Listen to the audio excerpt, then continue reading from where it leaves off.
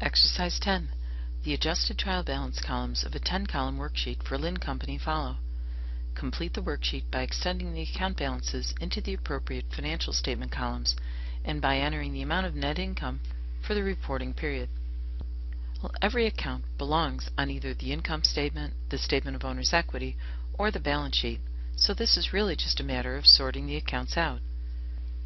Assets belong on the balance sheet, so we transfer the balance for cash, accounts receivable, trucks, accumulated depreciation on the trucks, and land to the balance sheet columns. Liabilities also belong on the balance sheet, so we transfer the liability accounts, accounts payable, salaries payable, and unearned fees to the far right-hand column.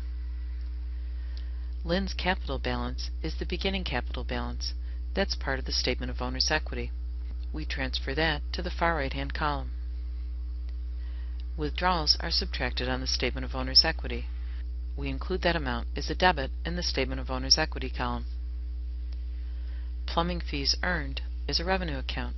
It's included on the income statement. We transfer its credit balance to the credit column for the income statement.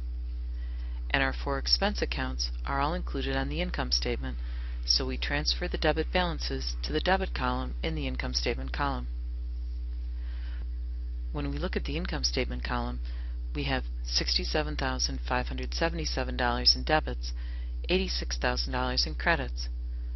Expenses of $67,577 when subtracted from revenues of $86,000 is net income of $18,423.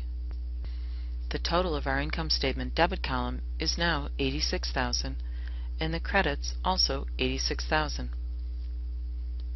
When we look at the balance sheet and owner's equity columns, we have total debits of $131,712, total credits of $113,289. The difference is our net income. We need to transfer net income to the statement of owner's equity. Once we credit the statement of owner's equity for $18,423, the total of our debits, $131,712, equals the total of our credits, $131,712.